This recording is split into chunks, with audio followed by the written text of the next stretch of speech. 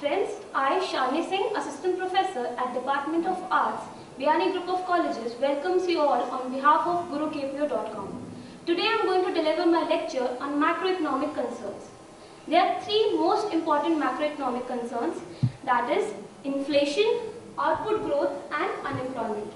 The usual idea behind inflation is increase in the overall price level. This is supposed to be kept at low levels to make economy grow at a required level. The most important problem is hyperinflation, that is a continuous increase in the overall price level. The most important threat to an output growth is the growth rate of aggregate output. It should be at high level to know that economy is doing well. The business cycles that are short-term ups and downs in the economy.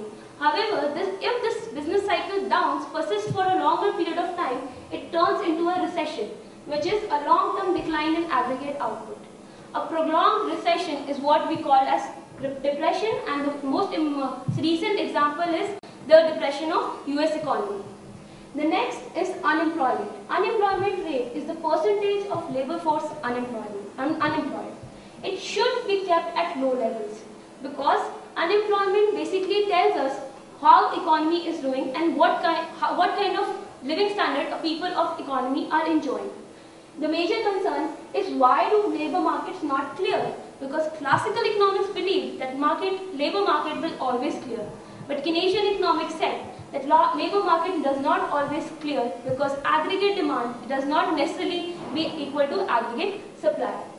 Therefore, we have seen that three most important macroeconomic concerns is inflation, output growth and unemployment.